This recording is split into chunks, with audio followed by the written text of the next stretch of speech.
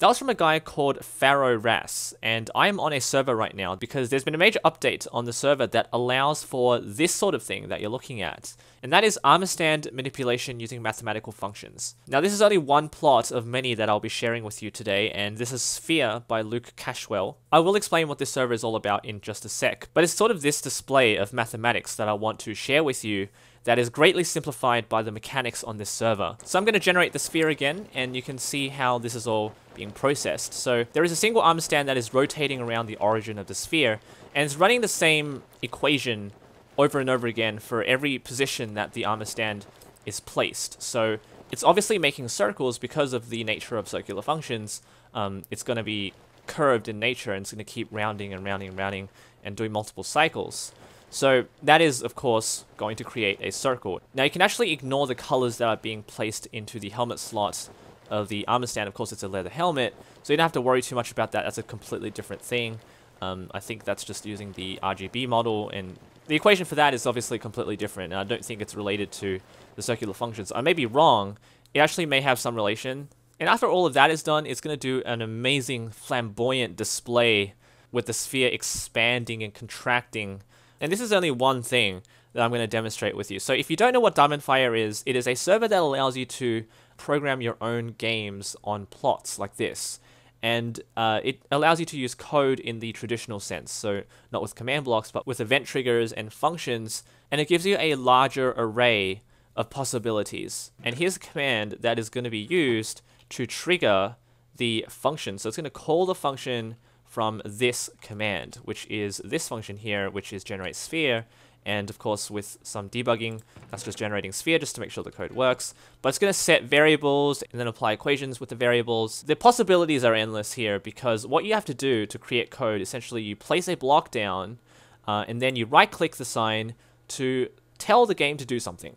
And so while Minecraft, in contrast, does have a lot of commands, it's not sometimes very easy for people to get into it. So this is one way you can learn how to program your own games using preset functionalities that are pretty easy to access. So I'm going to generate a sphere here. This is by Sanders, and I think he's right behind me. He's been very helpful over the last 2 weeks. So here is another sphere that is a little more simplistic than the other one that I showed you, but this is on the main server where things are less experimental, so we shouldn't really breach certain conditions. So this is a sphere that is using wool blocks, and if you follow these instructions here, it actually allows me to change the radius and the block composition and animation speed.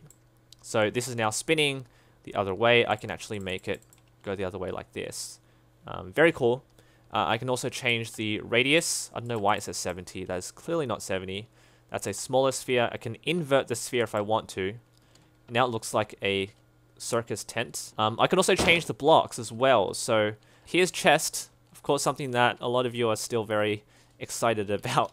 Dragon head. It's using the same structure as the inverted sphere, yet I think it looks kind of nice. Doesn't have the same shape, but it uses the same structure. Debug stick looks pretty cool. You can see the rotation of the armor stand. So it's not just the sphere itself. It's also the rotation of the armor stand that creates the sphere shape. Okay, so I haven't looked at every item because there are so many. Yeah, -1 obviously does that. Looks better when it's not like that. Actually, this looks really classy. I do like this look. So, you know, you can play around with this a lot. I'm just trying to showcase how brilliant, when mathematics is applied to the game, things can behave. And you may not be able to familiarize yourself with these unless you do apply circular functions. Okay, so someone's dealing with it right now. I've looked at Trident. DiamondFire does allow for the application of circular functions in a very simple way, very efficient way, because it's inbuilt into the coding system. You don't have that available in vanilla Minecraft, so that's why I'm on this to share these things with you. Black bed is also very nice. So there you go. Banner. So you can see the gradient for this. He's doing it for me now. Star Spangled Banner. Is that what you want me to say, Sanders? But very nice to look at. Again, I've kind of exhausted all the descriptions here, but he's dealing with it, trying to show you all the shapes that are possible with this mechanic here. And this is Eyes by Sam Man. And basically what it's doing is using the player as the amplitude, I guess, and running, once again, circular functions to get the eyes to approach you wherever you are. So it's kind of trippy to look at. not really easy to showcase in a video, but you have to be on the plot to feel it for yourselves, because this is really surreal.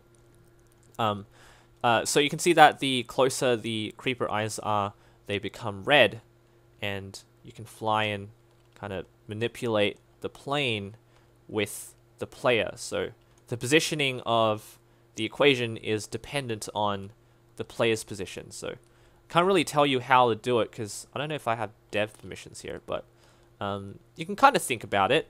But the bottom line is, once again, it's easier to do this on DiamondFire than vanilla Minecraft. I'm not trying to talk down vanilla Minecraft here, because I think vanilla Minecraft is the best. It's just that it's easier to run trigonometry on this server because it's just simplified. So very cool. Eyes by Sandman.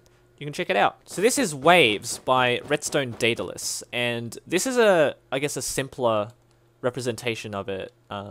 It's essentially one position running one function, and then it's spreading periodically to each one, or each adjacent entity, or each adjacent armor stand.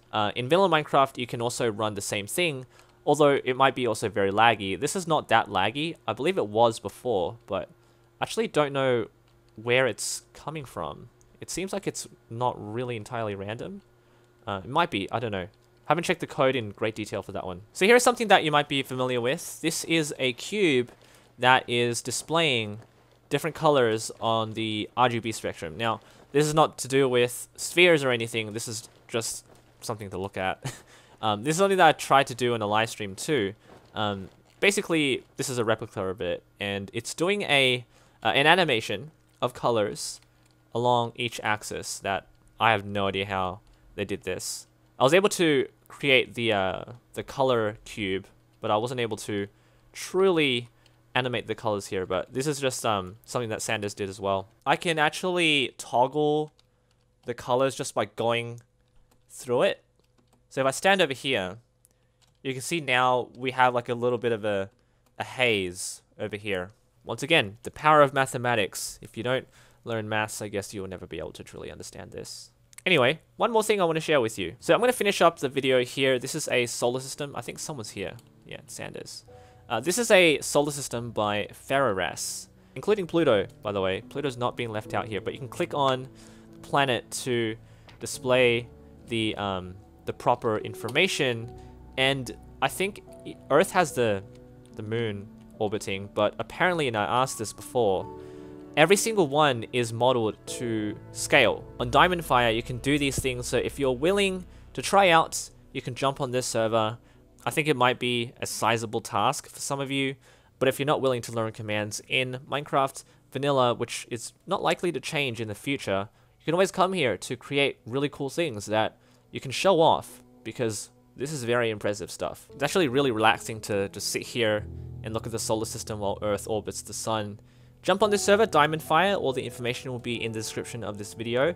And I might come here every now and then during live streams, which I've done before. I don't know if that's really acceptable now. Otherwise, leave a like, subscribe for more creative content. Take care.